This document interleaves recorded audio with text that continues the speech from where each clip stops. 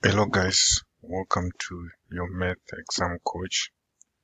If you're new to this channel, make sure you like, you subscribe and share. If you're a returning viewer, make sure you like and you share as well. Today we have an interesting question which is going to cover the laws of indices and also solving a simultaneous equation. Okay, so how can we solve this question? Before we jump into the question, make sure you like, subscribe and share. Okay, let's break down this question. So here we have two equations, equation 1 and equation 2. So 2x plus 3 to the power y is equals to 5. So this is a simple equation here. We don't have to do anything to this one yet. Then the second one is 2x plus 2 minus 3y plus 1 is equals to 13. However, we know the law of indices, which is m plus n. We know that this is equal to a to the m, a to the n. So we can express it this way. So we can express the second equation by simplifying it in that way. So let's express this as 2 to the 2, 2 to the x, minus 3 to the 1, 3 to the y equals to 13. So what do we end up having? So we end up having 4, 2 to the x, minus 3 to the power 1 is 3, 3 to the y equals to 13. So that's our new second equation. Alright, so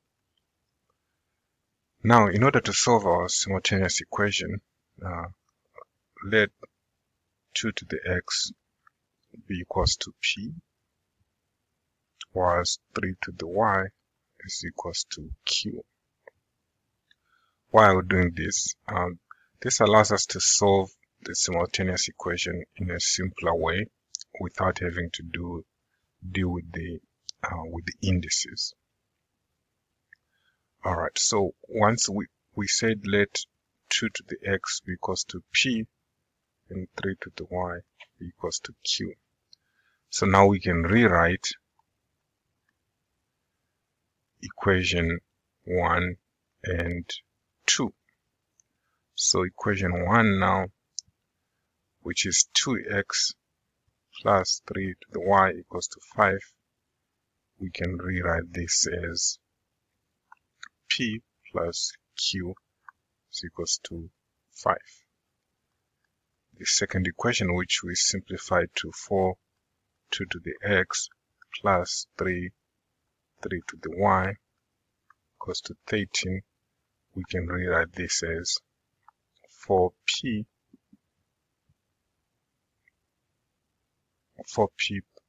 plus, let's go back here. So it's minus. So that's minus, not plus.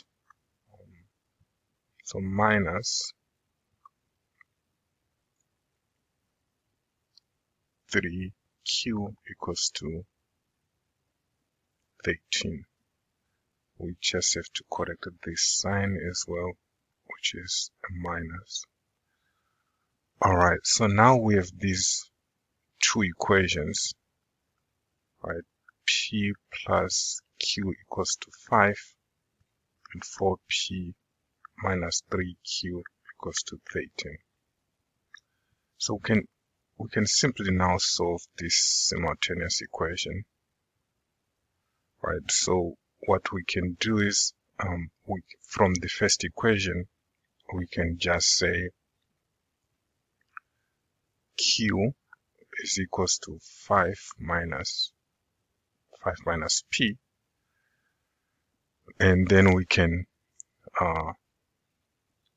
just substitute q into the second equation. So when we do that, we have 4p minus 3. We now know what q is, which is 5 minus p is equals to 13. So this is 4p minus 15 plus 3p equals to 13. Right, so we have continuation of equation 2, which is 4p minus 15 plus 3p is equals to 13. So 4p plus 3p equals to 7p, which equals to 13 plus 15, which is 28. Therefore, p is equals to 28 over 7, which is equals to 4. Right. So from the first equation, we know that q is equals to 5 minus p. Therefore, q is equals to 5 minus 4, which is equals to 1. Okay. So we have the value of p, which is equals to 4, and the value of q, which is equals to 1. So we're not yet done, right? Because we haven't solved for the value of x and the value of y. But what do we know? We said 2 to the x is equals to p, and 3 to the y is equals to q. So now we can solve it using these values. So the first one is, now let's go to the next one. So we have 2x, which is equals to p, which is equals to 4. And we know that we can express 4 in terms of a base 2. So that means 2x is equals to 2 to the 2. Therefore, we know that x is equals to 2. Let's do the same for 3 to the y, which is equals to q, which is equals to 1.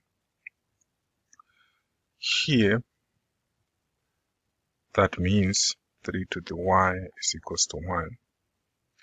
But again, we know something about the laws of indices, which states that a to the 0 is equals to 1. Therefore, 3 to the y here is equals to 3 to the 0. Therefore, y is equals to 0. And so now that's our final solution. X is equals to 2 and y is equals to 0. Alright, hopefully that helped you solve this question. If you like the content, make sure you like and subscribe.